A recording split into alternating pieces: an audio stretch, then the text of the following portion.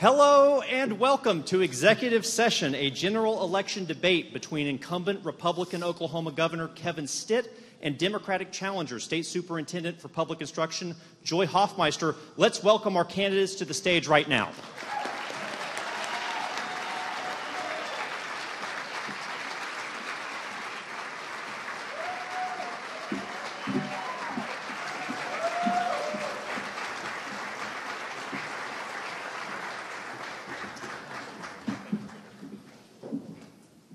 Thank you so much for being here. Thank you, audience. That's one of your chances to clap. My name is Trace Savage. I'm the editor-in-chief of nondoc.com. We're an independent journalism publication based here in Oklahoma. Thank you so much. We're a nonprofit. There's donation stickers at the door. And I'm here to moderate this debate tonight at the Will Rogers Theater in Oklahoma City with News 9's Storm Jones.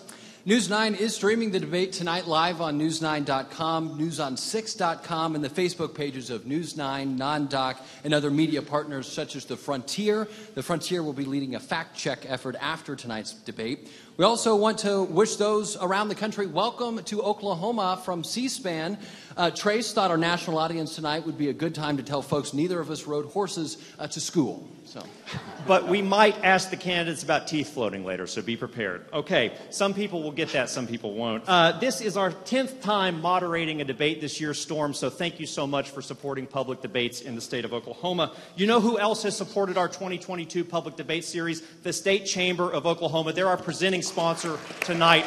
Thank you all so much for believing in public debates and believing that the public is well served by hearing their candidates. Now we just got word C-SPAN's live. Okay, so for those of you who tolerate politicians better with a beverage in your hand, you should thank the Hillary Communications Company and Fowler Automotive Group. They're our bar sponsors tonight, as well as sponsors of independent journalism. I've got a few other sponsors to thank for our 2022 debate series: AARP Oklahoma, the Oklahoma Public School Resource Center, the advocacy firm of McSpadden, Milner, and Robinson, Oklahoma Association of Realtors, and Overman Legal Group. Thank you so much for believing in public debates.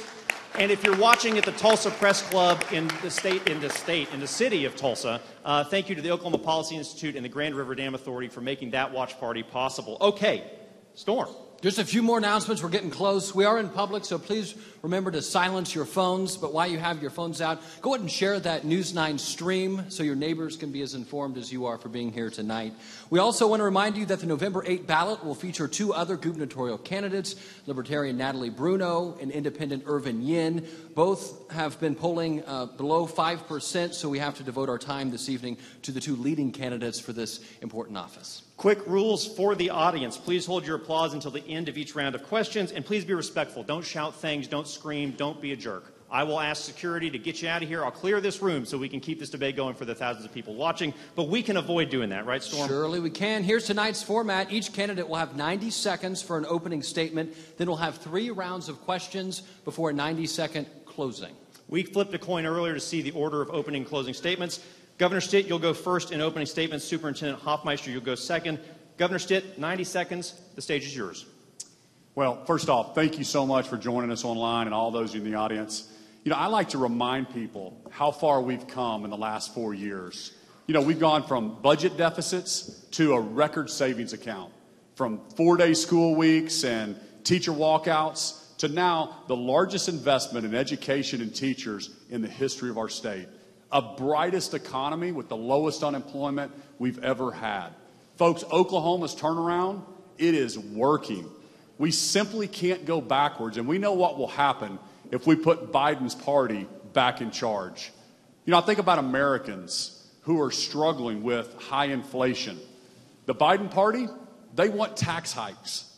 Meanwhile, in Oklahoma, I cut taxes for every single Oklahoman, every single business, and I want to eliminate the grocery tax. You know, when I think about people just struggling to keep the lights on, Biden's administration, they're begging OPEC and Russia to produce more oil. Meanwhile, in Oklahoma, we're protecting oil and gas jobs to have most of the affordable energy in the entire country. And when people just want safe communities and families, you know, the Biden party is defunding the police. Meanwhile, in Oklahoma, we back the blue. I gave our law enforcement a 30% increase this year the largest they had ever had in the last decade. Folks, Oklahoma's turnaround is working. We cannot go backwards. Thank you. Thank you, Governor. Superintendent Hoffmeister, 90-second opening statement to you. Well, thank you so much. It's wonderful to be with you, and I am grateful for Governor Stitt coming for this debate, and all of those who have joined us today. This is important to have public debate. Thank you for hosting. My husband Jerry and I, we've been married almost 38 years. We have 4 grown children, and just 9 months ago, welcomed our first grandbaby. And as we raised our kids, we raised them with the same values that most Oklahomans hold dear. We value faith, family, education, hard work. And we know that it takes working together in order to see our economy thrive. We know it means that we've got to have a community where we put world-class schools at the top, where we have access to quality, affordable health care and safe communities, and where we are also prioritizing the infrastructure for great jobs in this state. I'm the daughter of an electrician, and my grandfather was an electrician. And it was that hard work that my dad did that inspired me to put education first. I was also that kid who struggled to read. I went to college, the first in my family. I stepped out of college, got married, put my husband through Baptist seminary, and we worked together to overcome a lot of challenges. But we know that for Oklahoma to flourish, we've got to get back to common sense, respect for one another, working together, and getting things done. Thank you very much. Let's get to our first round of questions. I thought there might be a little bit. We'll hold the rest of the applause until they ask each question. Trust me, it goes better that way. Our first round of questions tonight is titled A Relaxing Run for Governor. Each question will offer 1 minute to each candidate to answer. We will mostly alternate who answers each question first. Storm, you've got a toss-up first. Yeah, this first question is going to be a toss-up. I'm sure it's going to be the most difficult question of the evening. When Governor Brad Henry was in office, he honed his skills as a painter. When she was governor, Mary Fallon would ride her motorcycle around the mansion grounds. This is a stressful job you're both seeking, so tell us what hobby or activity helps you relax. 30 seconds, whoever wants to go first. Well, as a father of 6, most of my time is spent with chasing kids around at different sporting events, and my 6th graders playing football, so go Huskies for all them watching out there. I've got a 9th grader that plays volleyball, and so really just like most dads right now, juggling your job and then also being a good parent and following your kids around. I love doing that, and then trying to work in a date night with my wife is important. Thanks for being here, Sarah. It's usually dragging her to a campaign barbecue this time of the year, but it's a lot of fun being a dad and a parent and really serving Oklahoma. Thank you. Superintendent? Oh, that's an easy one. I love to spend time with our new grandbaby, Willa. And actually, she's part of the motivation that keeps fueling me. And every time we think about what we are going to do for the future of this state, we think about our kids. And my husband and I have enjoyed hikes all over the state and state parks, as well as actually traveling many, many miles all over the state talking with Oklahomans. I've got 500,000 miles on my car to prove it, too. Wonderful. Governor, I've got the first question for you. You campaigned for office in 2018 on making Oklahoma a top 10 state. I think everybody's heard that. But 4 years later, we remain ranked around the bottom 10 on states on key education and health care issues. As you make your case for re-election, tell us specifically, where have you moved the needle the most on making Oklahoma top 10, and where have you been unable to move that needle? Well, thank you. As a leader and governor, and whether you're CEO, you have to set a vision for all of your employees and for all the state. So being top 10 is an aspirational goal. It's something that we're never going to hit, but it directs us in that we live in the greatest state in the country. The American dream is alive and well in Oklahoma. For a kid that went to first grade in Wayne, Oklahoma, graduated from Norman High School, you can accomplish anything you set your mind to. So that vision is what I focus on. But we're number one in most affordable electricity. We're number 5 in bridge conditions. We were number 50th, the last place when I took over, in incarceration rates. That's something I'm very proud of. I've moved the needle, closed 2 private prisons, saving the taxpayer dollars, but also giving people second chances. But, you bring up a really good question. Education is something that everybody, that's what we want for our kids. Everybody out there wants that. What my opponent needs to answer is, why are we 49th in education right now? Well, I've got that question right here. You've got that woe sign. Take a look at that. Superintendent Hoffmeister, he led into it. I mentioned education rankings not being where anyone wants them to be. You've been state superintendent for 8 years. Where specifically have you moved the needle most, and where have you been unable to move that needle? Oh, I appreciate this question, and you're right. Oklahoma is woefully prepared for the future in education because we do not have the people on the team to meet the needs of students. Oklahoma has a teacher shortage that leads the nation. When I first stepped into office, I asked for competitive pay to attract teachers, and we got that after 3 years. But what we realized, too, is that there needs to be more people on the team, school counselors, reading specialists, paraprofessionals. We are losing those people to other states and other industries. And we did raise our academic expectations, our standards, and now they moved from a D- to an A rating. But you can have the highest standards in the world, and if you don't have the teachers to teach them, what good is it? Here's the problem. This governor has a school voucher scheme that is a rural school killer. You kill the school, you kill the community. Governor, 15-second rebuttal. We're going to get to all that in a little bit. Do you want to say anything right now? Well, the 15 seconds. Here's the facts. The facts are this, my opponent has received $1 billion in new spending over the last 8 years. The only thing that hasn't improved is education. So really, the people out there, Superintendent, want to know, why has your record gone downhill in education outcomes since you've been superintendent? Final 15 seconds to close us out. Because we need a governor who gets it. We need a governor who understands the connection between people, teachers who are trained, resourced, and ready on day one to meet the needs of children who have very incredibly deep needs today. And we'll talk more about what those are and how to solve it. Absolutely, we will. Storm, you have the next question. All right, this 60 seconds starts with Superintendent Hoffmeister. Let's go back in time 18 months. You're both statewide elected Republican officials serving together on executive boards. Superintendent Hoffmeister, a lot of folks were surprised when you announced that you were switching parties to challenge Governor Stitt as a Democrat. What specifically drove you to switch parties and run in this campaign? Well, that's easy. Our governor hijacked the Republican Party. He is driving our state into the ground.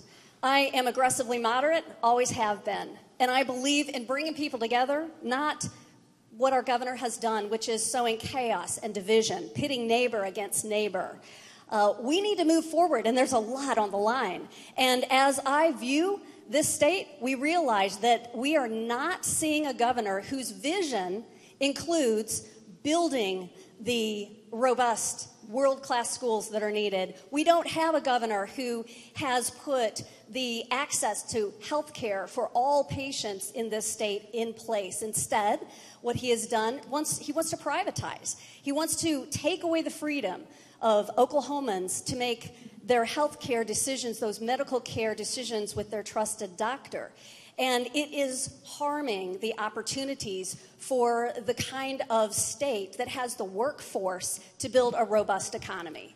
Governor, we're going to let you respond to that, but I do want to drill down on this for just a second. I think a lot of folks on both sides of the aisle want to know, State Superintendent, if you're a Democrat. The Democratic Party in the state has a 94-page party platform. How much of that do you subscribe to? I'm an independent thinker. I am running as an Oklahoman, and I'm on one team, and that's Team Oklahoma. I stand here today representing Oklahoma families regardless of their party affiliation. And I will also say that I was a Republican longer than Governor Stitt was registered to vote. Governor Stitt, 60 seconds. When did you get a sense that Mrs. Hoffmeister was displeased with your job and going to participate in this race? Yeah, those people that are sitting at their table right now, and we're getting into these things, here's the facts. We have the largest savings account in our state's history. I cut taxes for every single Oklahoman. We want to eliminate the grocery tax. We've been holding government accountable. We believe in small government, lower taxes. My opponent, she couldn't see a path forward for herself as a Republican, so she switched parties. She joined Biden's party, which canceled the Keystone Pipeline day one in office. They believe in open borders. She's never saw a tax they didn't like and want to spend your taxpayer dollars. So, folks, the turnaround is working. We have an awesome state. We are so much better off 4 years today than we were 4 years ago. We want to keep this momentum going. Thank you very much. Let's give a round of applause to these candidates so far. Those of you who know me means that you know that we must be having a little bit of a technical issue with the video feed. I'm going to take a drink of water. Storm, you want to take a drink of water as well? This is a good time for you to share that stream again as we work that kink out. Just 1 second. Delicious Aquafina water. Did I mention that Hillary Communications and Fowler Auto Group have sponsored that bar? So feel free if you need to get another beverage. I'm going to jump back into it. I hope we've gotten that worked out. They will let me know if we haven't, and we'll make sure that the people watching at home can see this awesome debate. Okay, Storm, where were we? So this 60-second question will start with Governor Stitt. You spent a great deal of time trying to recruit major companies to move to Oklahoma, but one of the challenges facing our state and the entire country involves the workforce. Many industries are struggling to find qualified job applicants and companies and often speak of a skills gap in the hiring market. Simply put, what must be done to improve the situation for Oklahoma students and employers alike? Thank you. We have to break down the silos between higher ed, common ed, and career tech. We need one workforce person that can get everyone aligned. And to me, it's pretty simple. Let's look at the jobs of tomorrow. What are the companies? What do they need? And then let's make sure we get that workforce ready. We need more engineers. We need more doctors and lawyers. But we also need more A&P mechanics and HVAC techs and more nurses. And so I'm constantly working with higher ed to focus on that workforce of tomorrow. One exciting thing that's happening in Norman, Oklahoma, is we just set up an aviation program. We are thinking outside the box, folks. So a high school student, if they want to become an A&P mechanic, and by the way, just for all the young people working out there, American Airlines is hiring. It's $70,000 a year for a starting salary. So you can go to this high school. By the time you graduate, you're 90% there to an A&P mechanic. We have to think outside the box, and we can't keep doing the same things we've done for the last 8 years. Superintendent Hoffmeister, what can be done to narrow that skills gap? Well, this is the reason I'm running, because we absolutely are missing out on opportunities for industry leaders to come to Oklahoma, but also to keep people here.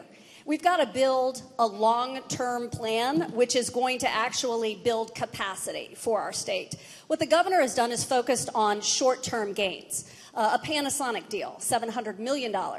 A lot of enthusiasm around that. I'm not against an incentive that makes sense with a high return on investment.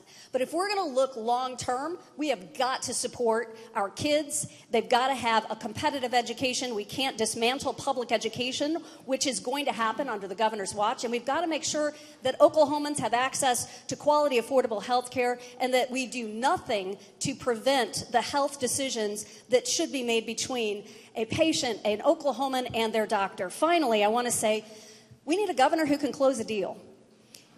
All right? We need a governor who gets the connection with education and that will put Oklahomans first.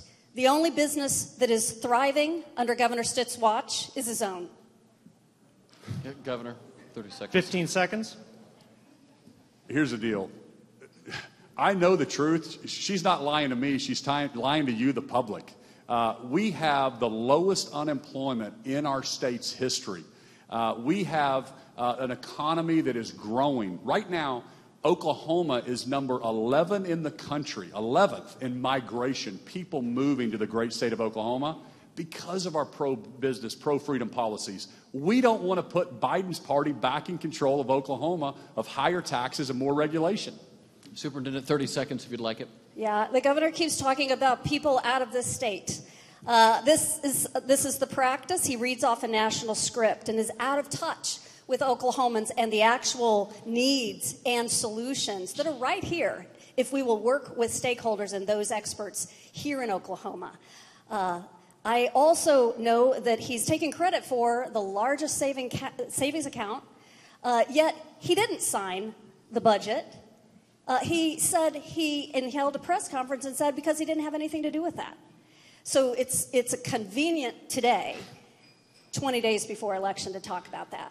All right, 15 more seconds, then we'll move on. Again, to everybody out there at your kitchen table, we've gone from budget nightmares, almost zero money in savings, and you elected a business person. You wanted an outsider, not a career politician, to put a fresh set of eyes on every contract and hold government accountable. That's exactly what I'm doing for you. We've got the largest savings account in state history, the lowest unemployment. We cut taxes last year, and we're going to continue that momentum. Thank you. 15 seconds, Superintendent, if you want it. Well, yeah. First of all, I would just say that the governor talks about that we have low unemployment. But I want to tell you about conversations I've had with people. A woman in Tulsa, 4 kids, she's working 3 jobs. And she said home ownership is going to be out of reach for her. She can't imagine how she will ever afford it. It matters about the quality of jobs we have. And in order to be ready for that, we've got to have the education and the health to do it. Thank you very much. I thought this was going to be a round called a relaxing run for governor, but who knows. Let's see if we get there on this question. A lot of people thought they would be voting on State Question 820 this year, which proposes decriminalizing marijuana in Oklahoma. Delays in the new validation process. Some people would be mad at me if I said delays, but delays in getting this validated means it won't be on the November 8th ballot. But yesterday, Governor Stitt set a March 7th special election for the question. So we're curious, Superintendent Hoffmeister, 60 seconds to you. Will you support or oppose SQ 820 if you are elected governor? And let's go ahead and ask, have you ever smoked marijuana or consumed cannabis? The answer to your last question is no. However, it depends on who's governor. Well, if you're governor, because we have seen, no, not whether or not I'm going to smoke. Okay. Yeah, I get you. Okay. Whether or not I support this depends on who's governor, because frankly, this governor, we saw the mess that was made. It's a wild, wild west with medical marijuana, with 8,500 dispensaries, with a governor who, at the same election, took the mantle of that office and failed to lead, to put those guardrails in place and to contain the medical marijuana industry. We have good growers, we have bad growers. I was talking with some DEA agents in a diner on Main Street in rural Oklahoma, and I asked them, is it true? Do we have Russian and Chinese mafia in Oklahoma? And they said yes. That's on his watch. And also, I would also just have to say to you that if you think this governor, with all the scandals and what we have seen, is going to be able to have a safe and not a corrupt recreational adult use marijuana system, then you are smoking something. Okay, I'm going to light one up and then just pause for a minute. He didn't smile about that. We lost our video feed for just a second, and Governor, you're going to get a second to think about this because I'm going to come back to her and then you. I'm going to need to know when we're back up. We're switched.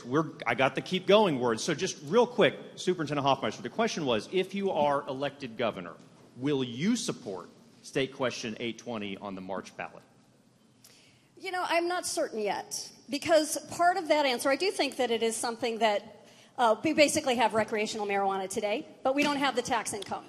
So that's very attractive to have the ability to actually have some revenue that would help education and some other needed areas. But what I'm most worried about is cleaning up the mess that's been left under Governor Stitt's watch. In fact, not only under his watch, but under his nose. His own appointee is helping Chinese businesses smuggle drugs right here in the state. We know that this is a serious crisis. Go talk with anyone in rural Oklahoma. In fact, I was talking with Western farmers and ranchers about this very issue. Let me let him get his answer in. Thank you very much. Governor, let me remind you of the question. If you're reelected in November, will you support or oppose SQ 820 in March? And have you ever consumed cannabis? Are we talking about medical or recreational? Either way, whatever form you would like to have it in. To the people out there that are actually watching at home and concerned about this issue, it is a real mess. When I first became governor, It was a poorly worded referendum, and this industry popped up overnight, medical marijuana industry. So we passed 12 different laws last year to address it. We spun the agency out. We hired 80 new enforcement agents. We have a moratorium. So I heard from rural Oklahoma, with all the foreign nationals buying up farmland and ranch land, we put a moratorium. There's no more new licenses till we get control of this industry. We also are one of only 14 states that we passed. It's illegal for a foreign national to own farmland in Oklahoma. So we're doing drug bust. We are enforcing that. We're going to get control of that industry before we ever talk about the recreational piece. Well, let me just ask you, though, so are you saying that if you don't get that under control, you won't support it or you will support it? Yeah. What is your position in March? I will be very clear. No, I am not supporting that. It is still illegal federally. We should not have a checkerboard of jurisdictions across the state, so I am not supporting recreational marijuana. I'm not sure, again, what my opponent is saying. She's been spinning this in a circle like a politician, but I think Oklahomans want to know what her answer is on this issue. Well, let me ask you real quick. Have you, with the medical question, have you consumed it? Ever? Once? Nobody's mad. My parents are in the room, so they're going to be very disappointed, yes. Okay, thank you very much. Storm, you've got a question about turnpikes, I believe. We're a little bit behind, but this is a great conversation. Storm, you're up. Okay. Pulling the turnpike question. By the way, I would want to just say, I do think it should be on the ballot. The people should have the opportunity to have their voices heard, and I will respect the will of the people, but we will do this in a way that is safe and that gets control again over the kind of Wild West that we're in today. Righty. Storm.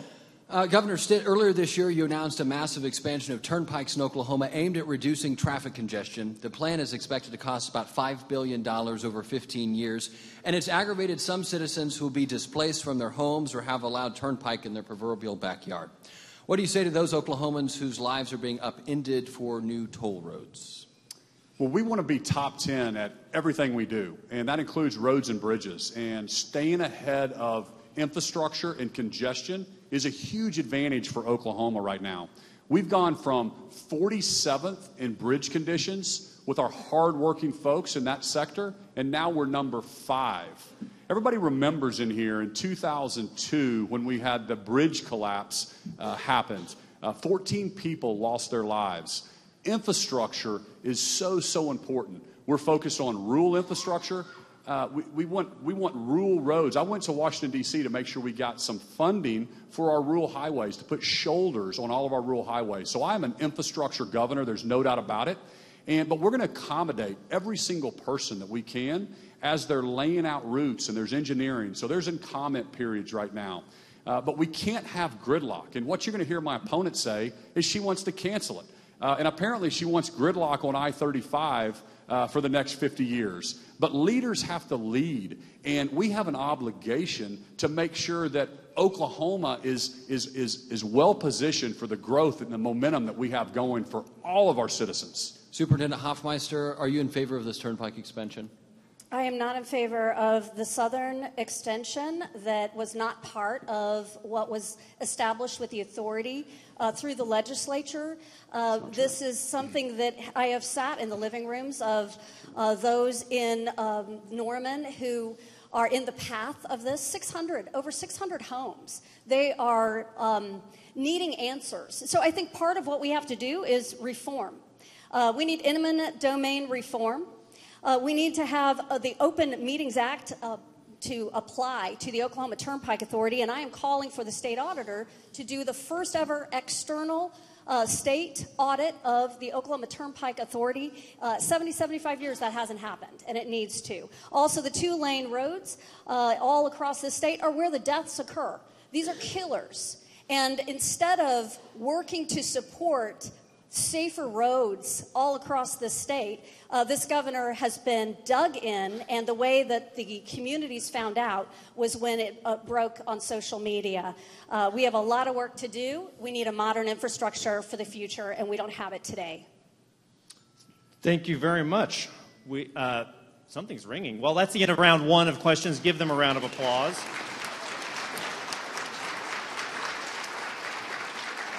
Our second round of questions tonight is titled The Kitchen Sink because we're going to throw a lot of things at them. We're going to have a slew of questions on prominent issues in civic discourse. Buckle up, Storm. This is a 60-second question. Superintendent Hoffmeister first.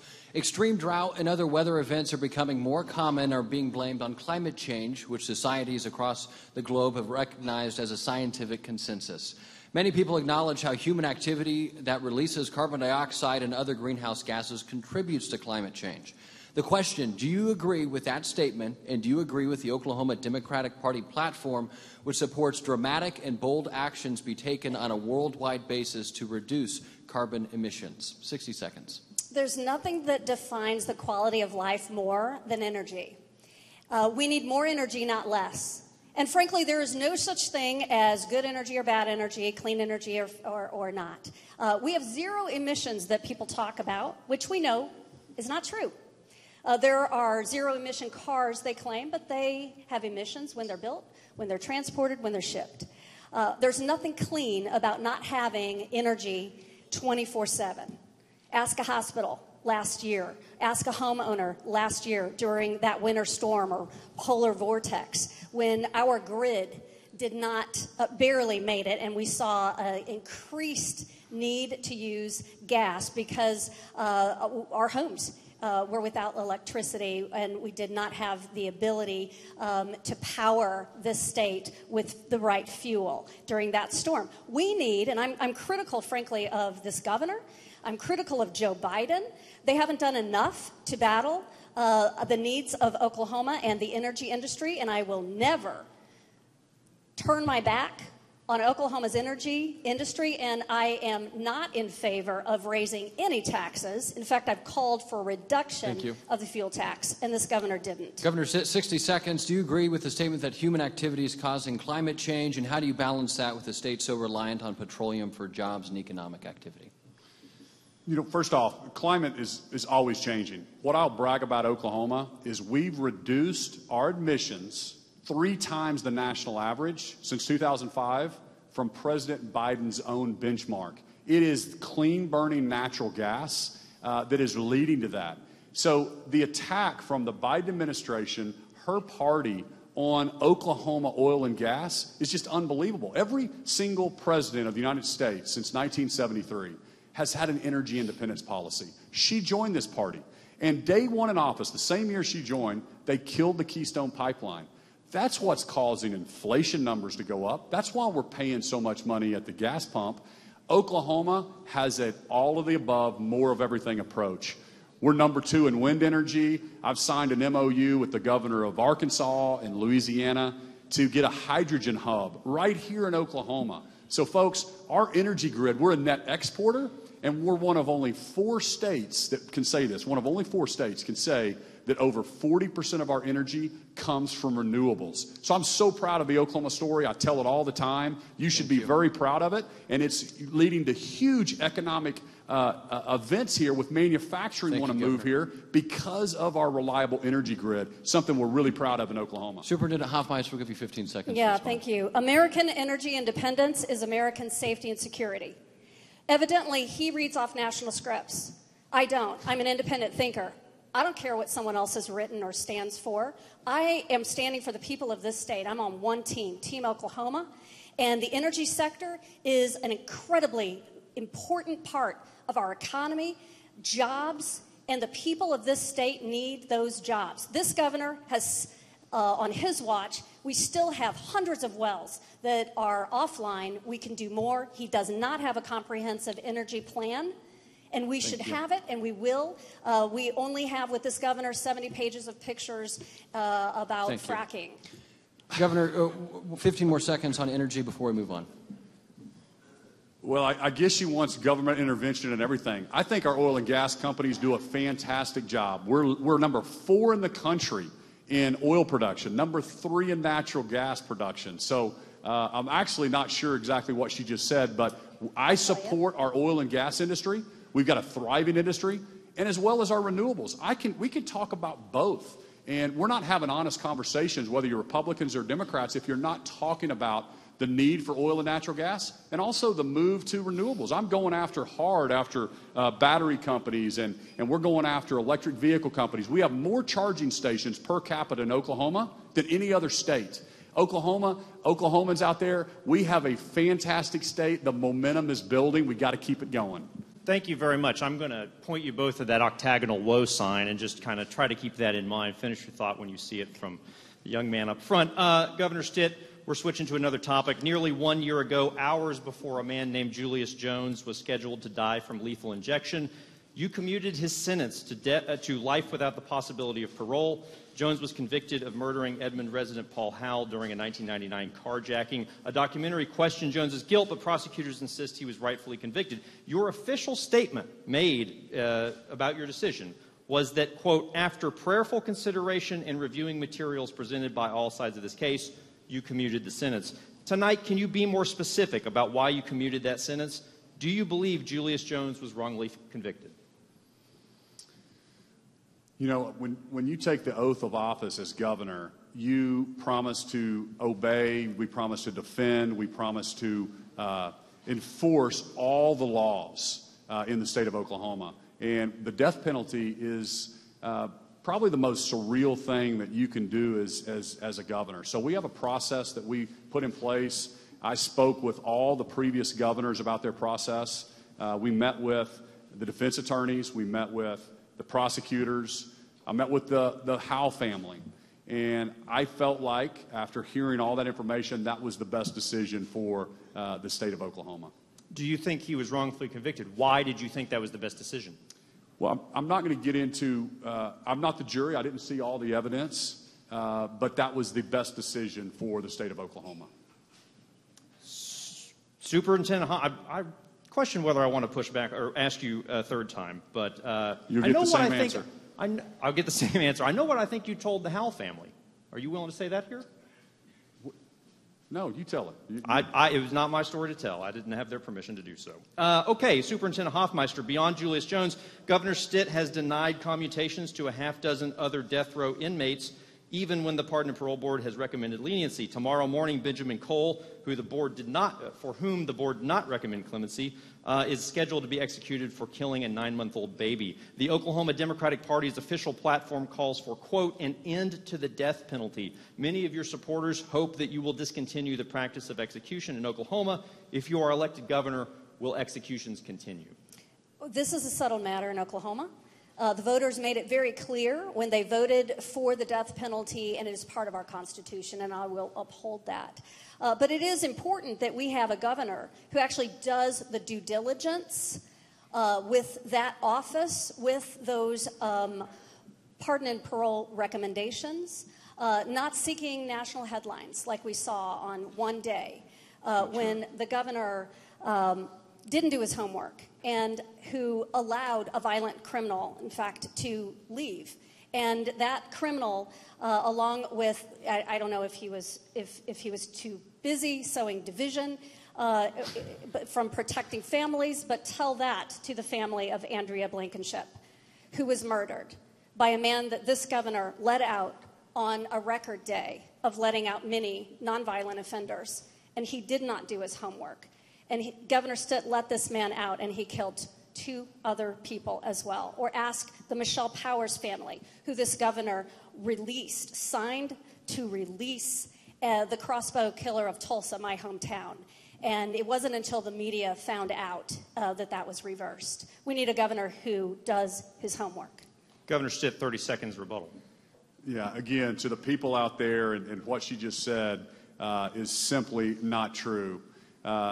When we have released their low-level drug offenders, I signed the largest commutation in U.S. history back in 2019. Right now, we are leading the country in the lowest recidivism rate. That means people going back into prison. I'm very proud of the record that we've made make sense. We've been locking up people that we're mad at. And now we need to do it with the people that we're afraid of. And so we're giving second chances to some folks, but for her to twist this like this, it's just really, really disgusting and bringing up something that horribly happened. There's people that get out of prison every single day, and we can't control when something bad's going to happen. And for you to use that as political gains, that's super disappointing. And I know the people out there think that's a cheap shot. Well, let me say this real quick. We're talking about Lawrence Anderson, who was redocketed in error by the Pardon and Parole Board. This matter was investigated by the Oklahoma County Grand Jury. They alleged that there was improper influence. I don't know about that matter. What is your understanding of why Lawrence Anderson got redocketed and then got commuted? There's thousands and thousands of people that are currently in prison, and they're going to be getting out this year that have got certain sentences. And the Pardon and Parole Board goes through those the best they can. There's 5 people on that board, and they recommend for some people to get released. And sometimes bad things happen. And with thousands of people every year, the other thing is just throwing away the key and locking every single person up for good. That's not the solution either, Superintendent. And so things are going to happen. And for you to take that type of shot and bring those wounds back up and try to make those families out there think that that was somehow I was responsible, or the 5 people on the Pardon and Parole Board, they absolutely would change their vote and make a different decision if we knew that that person was going to kill someone. Everybody out there knows that. We all know that you're just trying to make political points. That's disgusting. 30 seconds, Superintendent. Yes. So, real quick, let's keep the applause down. Thank you. So let's talk about the facts. The fact is, the rates of violent crime are higher in Oklahoma under your watch than in New York and California. That's a fact. Well, we'll have that fact checked by the Frontier Superintendent. It's also a fact that medical marijuana... Hang on, marijuana... Oklahomans, do you believe we have higher crime than New York or California? That's what she just said. Safety and security is my top priority, and it will be as governor. Thank you very much. Let's move on to the next question. Storm, you have it for Governor Stitt also. Yes. Thanks to legislation you signed as governor, abortion is now categorically illegal in Oklahoma, except when a woman's life is in jeopardy.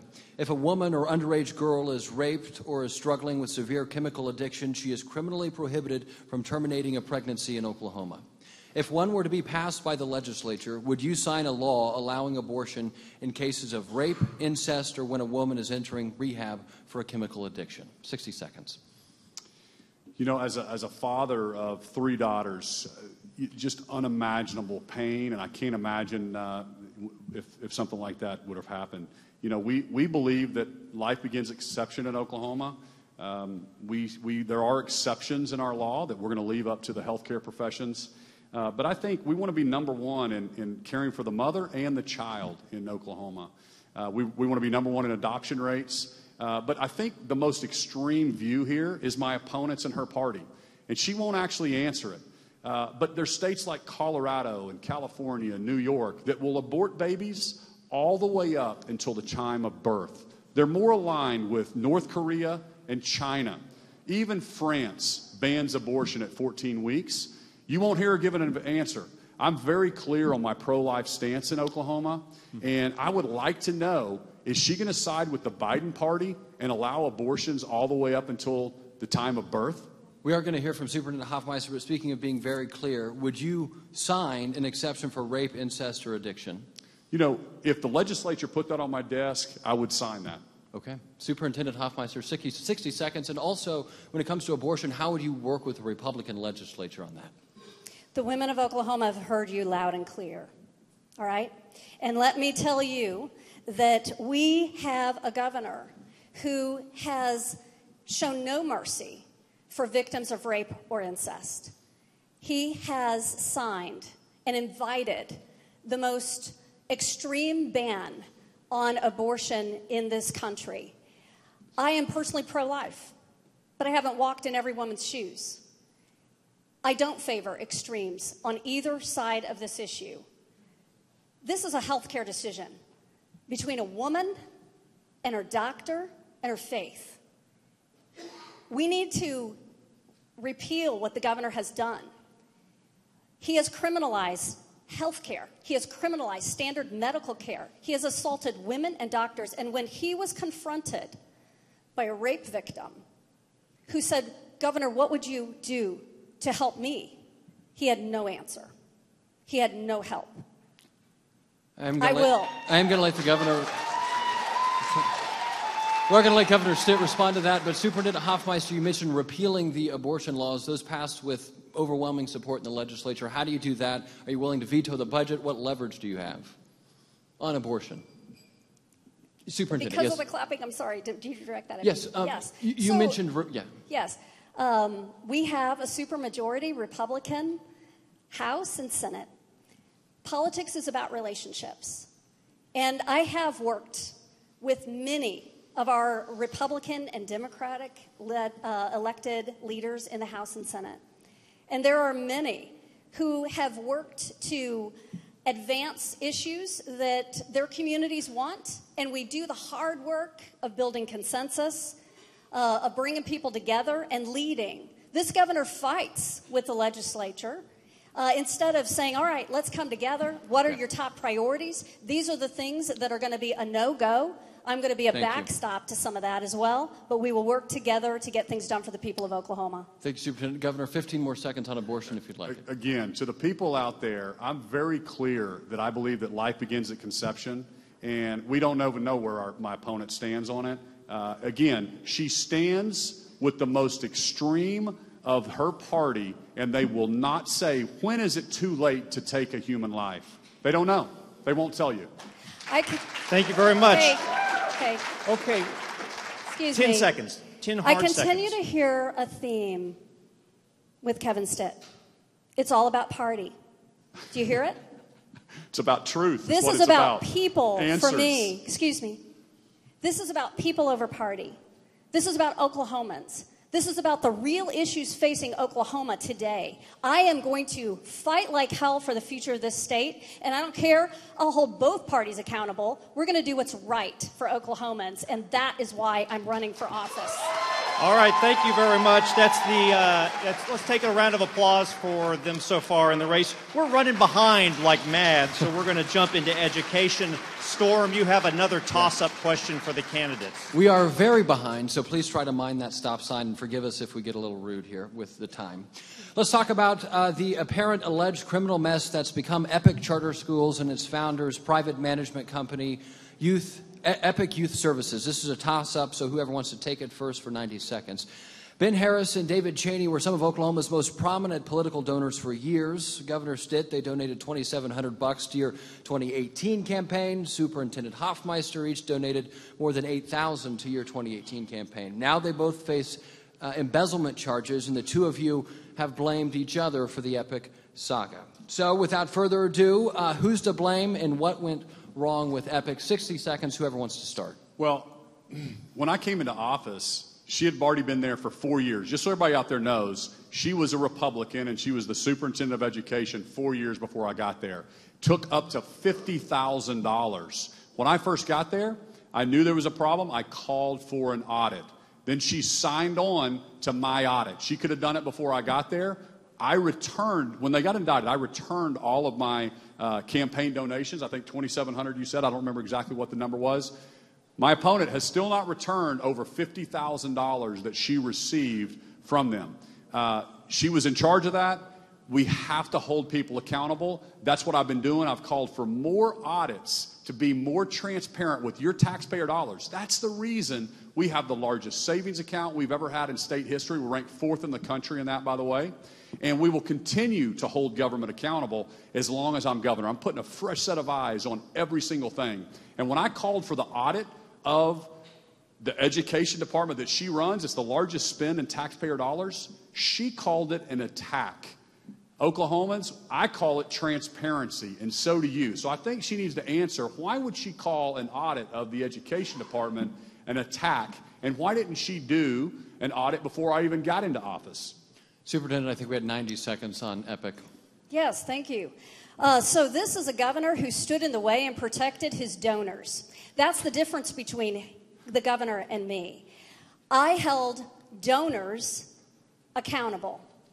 And we saw this governor shield them. In fact, his own state board members were reluctant and refused to accept the audit findings of the state auditor. When she said, you must claw back a true. certain amount of money, it is true. Their answer was, let's audit the auditor. And we've had to spend about 10, 11 more months going through every single transaction to audit the auditor. And then only at that point, well, wait, let me back up. It gets better. When I called for probation for Epic, his board refused. They refused to hold them accountable. And it was, again, a second call after we saw change in leadership. But there still had friends and allies on that board, and they would not do it until those people were gone. Here's the bottom line. We have a governor who knows the State Department of Education needs subpoena power. They have refused it. We have seen the Epic scandal turn into putting profit over kids. We have called for change, and this governor has stood in the way and protected donors. Sounds good. Thank you very much. We're going to move on very quickly to school choice questions. Those of you, probably everybody knows there was a push in the legislature last year for education empowerment acts. People call them vouchers to help people go to private schools. Governor Stitt, what do you tell rural educators and parents who see school choice rhetoric like that and vouchers as a threat to their district's local funding? 60 seconds. Well, thank you. First off, to everybody out there watching on TV, the ads that her campaign and her special interest groups have been running against me to try to deceive and lie to you and create chaos and say that I'm going to defund your rural schools, it's absolutely untrue. I have put more money in education than any other governor in history. That's a fact. More money in education. We just passed the Redbud bill, which would actually put more money into our rural schools. We passed a bill to pay teachers up to $100,000 a year. And folks, I know that education is the most important thing to all of us to make sure our kids have the right education. But at the same time, we're going to think outside the box. And I'm going to stand with parents over big unions. My opponent shut down schools for over a year. Folks, we will work like crazy to make sure we have the best teachers in the classroom teaching your young people, and we will fund our rural schools. And for them to send out mailers and lie to you, it's just disgusting. Well, what's disgusting is a governor who presents his own argument as fact, and it's not. Here's the truth. This governor says just now that he's going to preserve rural Oklahoma. But we all know that his voucher scheme is a rural school killer. You kill the school, you kill the community. And frankly, it'll be Epic on steroids. And we won't get that money back. And we also know that you kill the community in rural Oklahoma, and I've passed through those communities where their schools gone. So is the community. So is the town. And soon the regional hospitals. This matters. If we are going to see Oklahoma thrive, we have to have a vibrant, growing rural communities, and we will not have that under your watch. You have promised that you will bring vouchers in if you are reelected, and you will see the dismantling of public schools. We will never be able to meet the workforce needs of business and industry. It is a no-go with me, and that is clear. I stand with rural Oklahoma. Thank you very much. Storm, next question. All right, we're going to move to another important topic, the jurisdictional challenges and questions in eastern Oklahoma that have stemmed from the U.S. Supreme Court's decision in McGirt v. Oklahoma. This question will first go to Superintendent Hoffmeister. That decision affirmed the Indian country reservations of the Muskogee, Creek, Cherokee, Chickasaw, Choctaw, Seminole, and Quapaw nations. Superintendent Hoffmeister, you have been endorsed by the leaders of the 5 tribes, so we're curious to know your interpretation of the McGirt decision's impacts. Do you believe the McGirt decision only applies to criminal jurisdiction, or does it go to places like civil law, environmental regulations, and notably taxation? 60 seconds. We are in a mess of the governor's making with McGirt. Obviously, the ruling came, and we saw a governor who did not work immediately to secure those communities all across those 6 affected tribes and work together to establish a compact that would address cross-jurisdiction or cross-deputization, where we can ensure that we are keeping everyone safe in these criminal matters. Instead, what this governor has done is what he does with a lot of things. He is sowing chaos and division, and that division is pitting neighbor against neighbor. This does not help us. Let's stop and think for a moment. Our sovereign tribal nations represent a $15.5 billion economic impact a year to this state. Collectively, they are the largest employer in the state, but this governor burned bridges before McGirt, and then he had nothing to walk back over when it was time to keep Oklahomans safe. Superintendent, do you believe McGirt applies to civil matters, environmental regulations, and taxation? That is a matter that is going to require work together, and we know it's being litigated right now. Yes or not no? all the tribes. No, that's not a yes or no answer, because those are different tribes that all have a different view on this. You collectively lump people together. That is not the kind of leader that understands that we have 39 unique sovereign tribal nations in this state, and they don't speak with one voice. In fact, the historic moment was when they stood up and said, "You must go." Governor, 90 seconds. Do you believe that McGirt applies to civil law applications, and why have your administration spent so much state money fighting these battles in court? This is great for everybody out there watching on TV, because this is a clear difference between me and my opponent. The McGirt decision was a federalization of all of eastern Oklahoma. Basically, the Biden administration now in charge of eastern Oklahoma. That's what that was. And we're for fairness. We're for equal protection under the law. I don't believe because of race or heritage you should have different punishments, we should all be Oklahomans, in other words. And right now, the answer is very clear. Absolutely not. It shouldn't go into civil or taxation. As a matter of fact, the Tax Commission just released a statement that said, of course, everybody has to pay taxes in Oklahoma. Can you imagine a CEO of a bank in eastern Oklahoma not paying taxes, but a single mom of a different race does? It's not a hard question. We're either all Oklahomans under the same set of laws, or we have a bunch of jurisdictions. She can't even answer that simple question. Is she for Oklahoma, or is she for a scatterboard of jurisdictions in eastern Oklahoma? And I can answer that. We're going to stick with tribal relations. Yeah, I want to ask Governor Stitt just one thing. Just to be clear, it would have to be a bank that is owned by a tribal nation, right? No, the CEO of any bank or any tribal member. There were 9,000 cases before the state's tax commission that were just, maybe they worked at Quick Trip, or they worked at Williams, or they worked for this company, that were saying they don't have to pay state taxes. It's like I'm in a twilight zone. How would you like Joe neighbor here and Joe neighbor here? One is, we all go to the same high schools, we drive on the same roads, and one doesn't play by the same set of rules as you have to. It's preposterous. But it would be their income that's derived from a tribally controlled source. No, I believe that's what the state code says. What they were asking for is anything in eastern Oklahoma, because that was what was federalized after McGirt under what's called a reservation. Well, we'll fact check that. Thank you to the Frontier for that. I could pull the link up on my phone. I read it the other day. We have the next question, Governor Stitt. I had the opportunity to speak with the 15 hard seconds.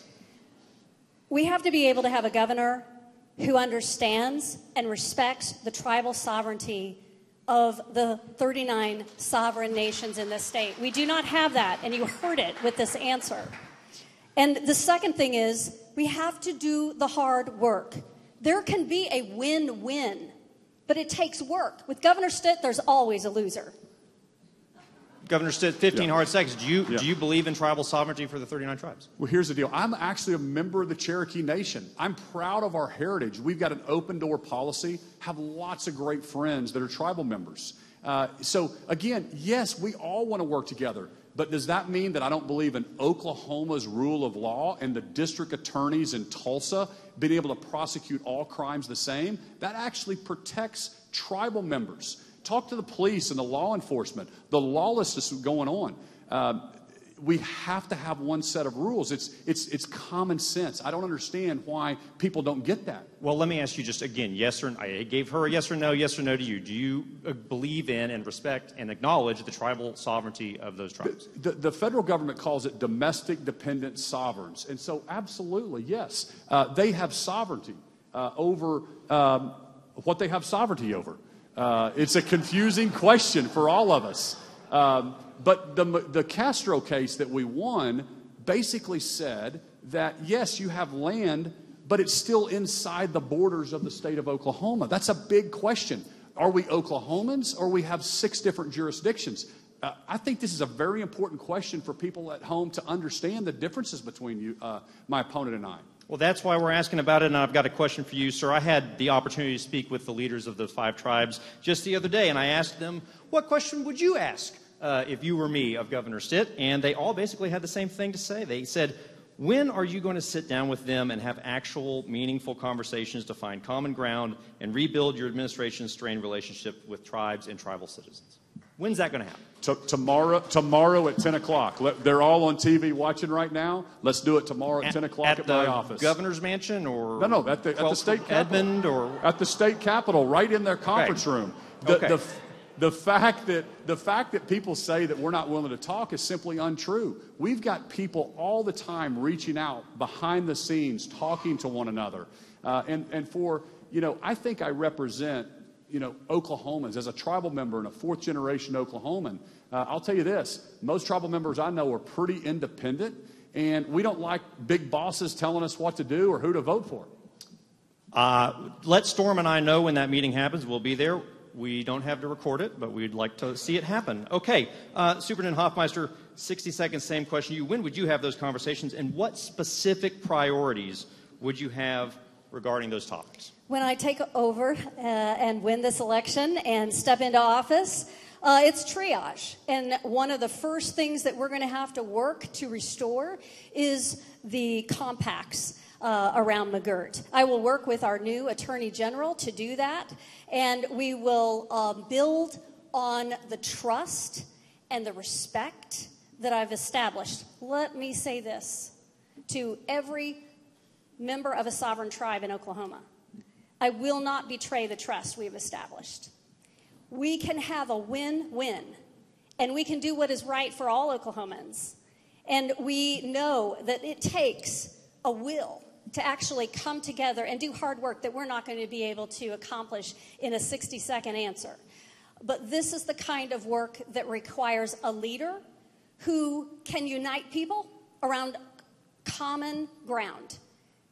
Every one of those sovereign nations wants education for their kids, safe and healthy communities, and the infrastructure for great jobs. And we are missing out on building partnerships and growing together, government to government. Thank you. 10 seconds. Yeah, sure. And Oklahomans, you heard it right there. That is so important. She is for federalizing eastern Oklahoma. So no longer would the state be in control if she was governor. I don't think anybody wants that. 10 seconds, Superintendent. It's breathtaking the way the governor processes this and sees it. Okay? All right. On that note, let's go to the end of round 2. Thank you so much. We're heading into round 3. Somebody get me a drink ready back there. Okay, our final round is titled Burnt Ends, and we're going to ask each candidate questions regarding their records and backgrounds. 90-second answers for the round, with the person asked the question concluding with a third and final statement of 45 seconds. Storm, you have the first question for Governor Stitt. All right, Governor Stitt, in your 2019 State of the State address, you said lawmakers granting the governor hiring and firing authority over state agencies would ensure government is held accountable. You said, quote, "You know exactly where the buck stops, at my desk," end quote. Earlier this year, Embattled Tourism Director Jerry Winchester resigned after a legislative committee found the tourism department overpaid Swadley's Foggy Bottom Kitchen by $17 million. The state is now suing the restaurant for allegedly overcharging for construction costs of state park restaurants, something Swadley's denies. The question, Governor, under your own logic from 2019, does the buck stop at your desk for the Swadley's barbecue scandal? And is there anything you would have done differently in retrospect? Again, the facts you just said are not true, and that's misleading to Oklahomans. We have 6 restaurants across the state. I think Jerry Winchester is a fantastic. Which facts were incorrect? That we've lost $17 million. That's simply not true.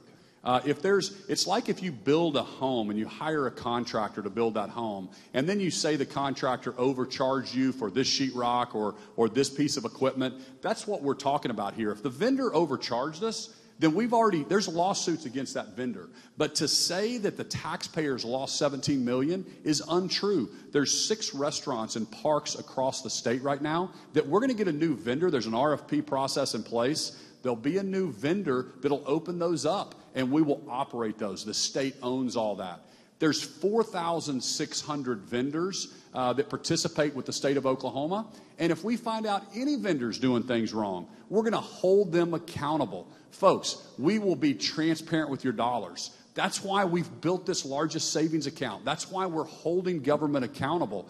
So yes, we will hold these vendors accountable, but to say that we've lost $17 million is simply not true. The tourism department does their best job. There's about 500 employees there that are working hard for Oklahomans to make our parks top 10. And for political purposes, these folks take shots at these good, hardworking Oklahomans that stepped away from private careers to go serve their state. And I just think it's unfair, and it's all politics. You notice it all pops up on an election year, and it's from my opponent who likes to kind of deceive people out there in the public. And I just wanted them to hear directly from me on that. Well, Storm, do you want to take this or should I? Because I don't think he said, the script says overpaid. It didn't say anybody lost it. I understand that there's an ability to claw back that money, but you're saying that Jerry Winchester did fantastic work and that this went well? I mean, what do you think about what Brent Swadley is accused of doing? Again, if the vendors are doing anything wrong and overcharging the state, Oklahomans want somebody to put a fresh set of eyes on every single contract. That's what we're doing. And when we found out that there's any overcharging, and it's a current lawsuit going on, we're going to hold those vendors accountable. But for you to throw out the numbers about $17 million, that's simply not true. That's not the number that was overcharged by that vendor, if there was a number. Superintendent Hoffmeister, 90-second rebuttal. The governor repeated Harry Truman when he said the buck stops with me at his State of the State. But what we have clearly seen is the governor plays pass the buck. This is a governor who has squandered, mismanaged, and lost millions of taxpayer dollars on his watch with his appointees. Let's just talk about those facts. State auditor in 2021 shows $41 million in questioned costs among governor's agencies that he has control over. $20 million in missing PPE inventory, paid for, never received. $12 million lost in Swadley's scandal. Can't even trust you with barbecue. Governor Stitt, 45 seconds to close it to you. Again, there's a $25 billion budget. We have 30,000 hardworking employees in the state of Oklahoma, 4,600 vendors. I think Oklahomans are smart enough to know that if there's a vendor overcharging us, there's lawsuits, and we're going to claw back that money, and we're going to protect the taxpayers. Nobody fights for the taxpayers more than I do. I want lower taxes. We have the largest savings account. She's never met a tax she didn't like. She wants to tax and spend and try to confuse Oklahomans for the momentum that we're getting. Okay. Thank you very much. I have to correct that. That is a falsehood. I have never proposed any kind of misuse of taxpayer dollars. We have been transparent. And I believe that we have to hold our elected leaders accountable for those tax dollars they were entrusted with that they misused. We have the GEAR funds, which was given to all governors. And this governor has 31 million of the 39 million with questionable expenditures, lacks control systems, 30 million for a do-nothing pandemic center. And we also know that we have seen this governor had 80% of those expenditures that were given through gear. Thank you. Superintendent, thank you very much. You've had the woe sign for a while. Governor Stitt, she mentioned gear funds. Let's go there. 15 seconds, 30 seconds. What do you need? Yeah, again. Tell us what happened, because people said that that was not overseen well. Yeah, again, during the pandemic, the Trump administration, Betsy DeVos, gave $39 million to the governors. She gave $680 million to the public school system. So the real question Oklahomans want to know is, with that $680 million, why could you not keep two of the largest school districts open? I was fighting for parents in Tulsa, Oklahoma, their schools were closed for 355 days. Every single day, I would have parents call me just saying, Governor, my first grader is not learning how to read via Zoom. Can you help us? Thank you. And that's why I was focused so hard. People are waking up to the learning loss now. I think the people deserve to know why you closed the schools for that long. Thank you very much. Last week, the Frontier reported that super PACs and dark money groups have spent more than $12.5 million attacking Governor Stitt and supporting you this election cycle, which is more money than both of your campaigns have spent combined. You and others were arrested and charged related to dark money coordination in your 2014 campaign. Those charges were ultimately dropped. But with dark money again flooding the airwaves and billboards and mailers to support you from sources that do not have to reveal their donors, how can Oklahomans trust that you'll work for them and not unnamed folks who are running dark money campaigns?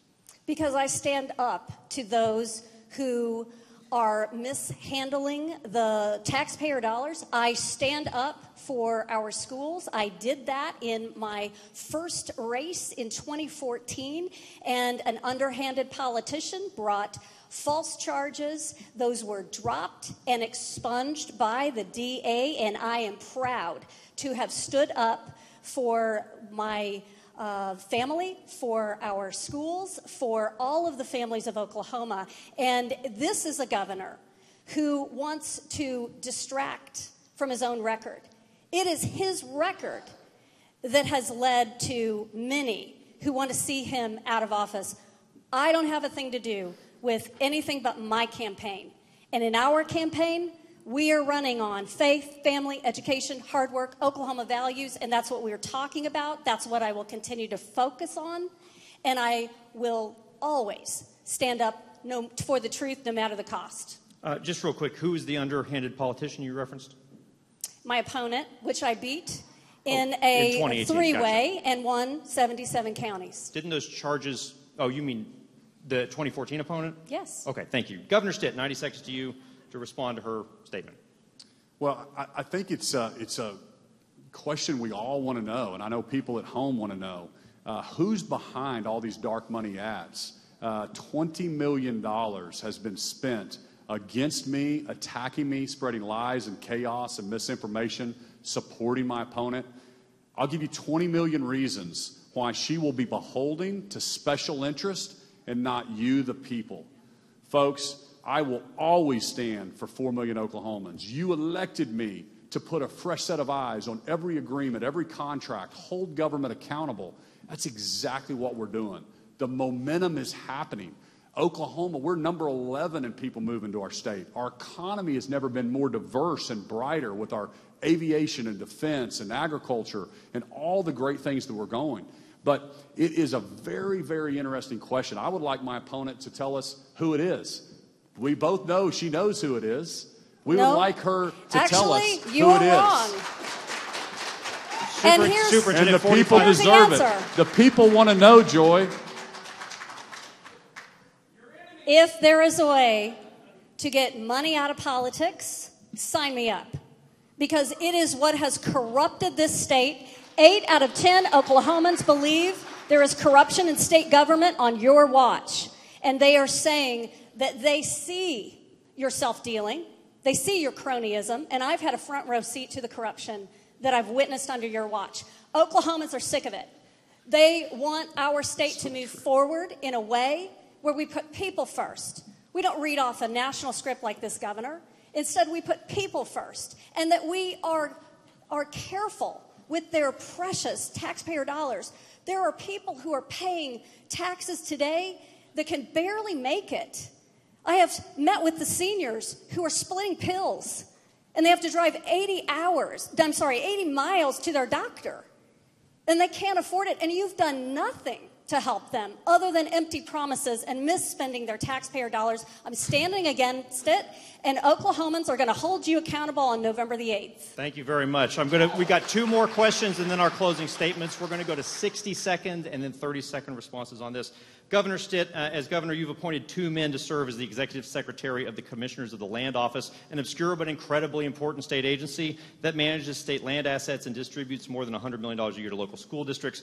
Both men have resigned. First, Brant Vaughter left amid questions about his oil and gas company's legal battles with the CLO, as well as the revelation that he lacked the advanced degree required legally for the position to which you appointed him. Your next appointee, Elliot Chambers, resigned after it was revealed he had a prior relationship at a company he contracted with to manage state assets. Governor Stitt, why should Oklahomans re-elect you to appoint a 3rd CLO secretary? And what do you say to people who question your decision to move to some direct investments with that money? Well, first off, for people out there, the CLO manages the land that was given by the federal government at statehood. So that's what the CLO is. It's about a $5 billion fund, and then we've got mineral interest that we manage for the benefit of education. So that's what the fund is. And we need people that understand investments, that know how to invest $5 billion, people that have oil and gas backgrounds to maximize the profits for Oklahomans. And so that's what we do. We're going to try to find the best people. I don't play politics with people that we try to put in these positions. We try to find the very, very best Oklahomans, and then we recruit them to leave their oil and gas jobs or their investing jobs to come serve the state. And I'm so proud of some of the Oklahomans that have came in and served. We've got great ones. And those that are watching on television, get involved. We need more good people involved in politics. We cannot leave politics as just the career politicians and people that just automatically flock around this building. We need you to come get involved. Oklahoma has a bright future. We have a lot of momentum going right now, and we'll continue with that effort to bring people from the outside. Thank you. Superintendent Hoffmeister, 60 seconds to you as well. You also serve on the Commissioners of the Land Office. You've been in the executive sessions to talk about these matters. What can you tell the public? So I will tell you, as a Commissioner of the Land Office, I am very troubled by what has happened under the governor's watch. In fact, whistleblowers came forward, multiple whistleblowers, and they came to me, and I sent them to the state auditor. And we were both very troubled. I called for an agenda item so that we could bring the information forward. The CLO director, his secretary that he speaks of, fired that person and settled with that person then in 30 days. We have a governor who refused to actually hold accountable in a transparent way the secretary. I called for him to resign. He did. He resigned. But then I turned over what I was ready to share in executive session, and the governor's attorney for the Commission of Land would not put it on the agenda in a legal way.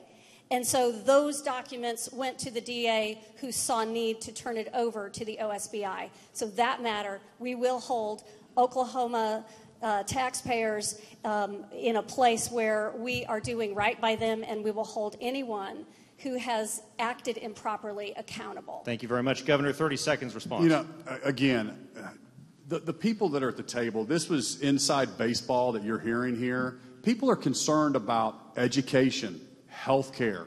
Let's actually talk about that. Inflation. Why are things costing more? It's the Biden administration. It's your record in education. And the people deserve to know, why are we, after 8 years, somebody in poor performance? In Oklahoma, if you're doing poor performance, we don't give you a promotion. Storm, you've got the final question of the night. Our final question before closing. Superintendent Hoffmeister, thanks to the historic 2018 state tax increase and rounds of federal COVID relief funding, there are significantly more public dollars devoted to Oklahoma's education system now than ever before. A year ago, Governor Stitt requested State Auditor and Inspector Cindy Byrd conduct a full audit of the State Department of Education to identify all revenue sources and determine if the agency and local school districts are complying with all financial reporting requirements. As was mentioned earlier this evening, you called the governor's request an attack on Oklahoma's education system. But during your time leading the agency, we've seen several instances where public funding has been misused, from EPIC to Seaworth Academy, child nutrition program funding, and federal E-rate fraud, just to name a few. The question: why would you not welcome Auditor Byrd's pending report on how education dollars are being spent in Oklahoma? Well, that is because the governor doesn't understand at all what he asked for. These are all serious issues which we've held Oklahoma schools, charter schools, and those at EPIC accountable. And I've clawed back the money. But here's the deal. The governor wants you to believe that the State Department of Education has never been audited. Since I've been in office, we've had probably 25 at least audits. We pay $400,000 a year to the state auditor for those audits, and his audit is now going to be over $100,000 to do something that is an exercise in actually going into the schools at a time where they are dealing with COVID recovery. He talks about closing schools. I'm the one who stood up for local control. I'm the one who wrote a 100-page document called Return to Learn so that our kids would get back in school. He's the one who actually closed this state. He closed our businesses, he closed our restaurants, and he allowed our our hospitals to surge under a COVID that was raging and has impacted our children's learning. Thank you. 90 seconds, Governor. Well, I mean, again, Oklahomans are out there. They do want to know, why was she calling the audit an attack? There's a difference between financial audits and performance audits. And the facts are, a governor had never called for an audit of public education until I did it. That's the largest tax spend of your taxpayer dollars. We spend $3.2 billion in our public education system. It's the record we've spent. No governor's ever spent more. And that doesn't include the ad valorem dollars. So yes, we want to be transparent. This is the first time it's ever done. But yes, there are there's financial audits, but there is a difference there. But you know, if we get back to the issues, what people are wanting to talk about, which she hasn't told you one thing, Oklahomans: why are we 49th in test scores? Why does Florida, who spends less per pupil than Oklahoma, and their test scores on the NAIOPS are 17? What are they doing differently? As a leader, as a business person, we're going to challenge ourselves, and we're going to look at other states. There's no reason Oklahoma's not a top 10 state. We should be top 10 at everything that we do. We live in the greatest state in the country. I've grown a business here. We can do it. We can do better for our kids. That's what I'm fighting for. That's why I ran last time. That's why I left my company to come serve my state and focus on the next generation. And that's what I promised Oklahomans that I would do this time. Our momentum is halfway there. Folks, we want to keep it going. We do not want to go backwards to a Biden party in control of Oklahoma. Superintendent, 45 seconds to button up education here. I'm sorry, say... Yes, 45 seconds before we move on to closings. Okay, thank you. I'm not sure where you get all of your information, but I will tell you we are 46th lowest in the nation in what we invest in the children of Oklahoma compared to other states. We are no longer at the top of the region in being competitive, paying market. I am also a businesswoman. I know what that means. That means that you have to invest in people. If we're going to meet the needs of children and see higher outcomes, we have to have teachers in school buildings, but not just a classroom teacher. We need to have more people on the team to support our kids' learning. School counselors. We need reading specialists. We need paraprofessionals, special education teachers. We need all of the people on the team that are going to be able to help our children meet and overcome their needs and barriers. And it is pitiful that we have a governor who doesn't get that connection, that we have to meet their needs, whether those needs are about the people or about the resources with just even getting to the school. We know that this governor is standing in the way, and he is not the kind of governor that is going to put people first. With him, it's always politics first. Thank you very much. Let's go right on to 90-second closing statements. Governor Stitt, you have the first 90-second closing statement. Well, thank you so much for joining in tonight. We really, really appreciate it. And I like to remind people how far we have come in the last 4 years. You know, when I took over from budget deficits to now record savings and surplus, to 4-day school weeks and teacher walkouts, to now record investments in schools and teachers, a very bright economy. We're attracting companies and people from all over the country and really all over the world. You know, friends, my opponent, she joined Joe Biden's party when she couldn't see a path forward for herself as a Republican. But it's no surprise. She closed schools for weeks in 2018. Then she joined liberal unions to close our schools in 2020 for almost a year. Folks, Oklahoma's turnaround that you elected me to do, it is working. We've got a lot of momentum. We don't want to go backwards. But there are special interest groups that have lost control of the Capitol. They don't like it. They have spent $20 million on lies and confusion and chaos, attacking me and promoting her. And I'll give you 20 million reasons why she will never be beholden to the people of Oklahoma. She'll be beholden to special interest groups. And folks, I want to keep the momentum going. We've balanced our budget. We gave teachers a pay raise, law enforcement a pay raise, all while cutting taxes for Oklahomans. Thank you so much for being here, and let's go win this thing on November 8th. Thank you very much. Superintendent Hoffmeister, 90 seconds to close us out. All right, Oklahomans, I'm going to talk direct to you. Oklahoma is at a tipping point. We have a governor who has run our state into the ground through his self-dealing, through his cronyism and corruption, and I've had a front row seat. Education is on the ballot. Our rural communities are on the ballot. Freedom is on the ballot to make decisions for yourself and your trusted doctor. This governor wants to privatize education. It is going to kill our rural communities. This governor wants to privatize health care, Sooner Care, where 53% of enrollees are children. He wouldn't stand for a corporation getting in between his decisions, right?